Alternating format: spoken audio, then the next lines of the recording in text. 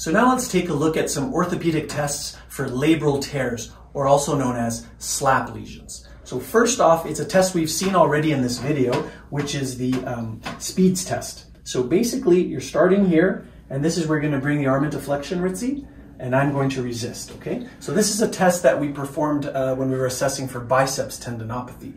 The reason we're using it now is because the biceps tendon attaches into the superior aspect of the labrum. So we're testing for any injuries there.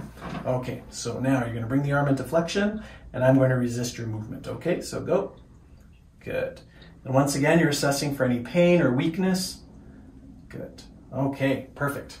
Now, the second test is known as O'Brien's test. For this one, we're bringing your arm into about 90 degrees of flexion.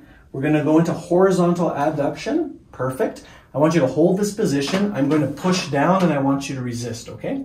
And once again, we're assessing for any pain or weakness. There we go. Good. Okay, perfect.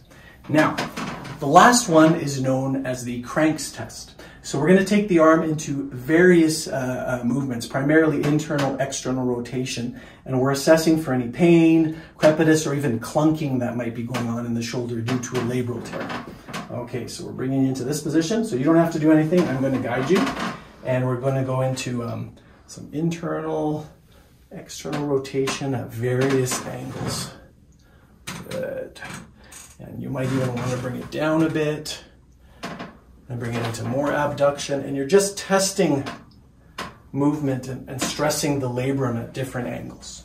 Okay, and that is a Crank's test. So, 3 great tests for assessing labral problems, tears or slap lesions as we call them.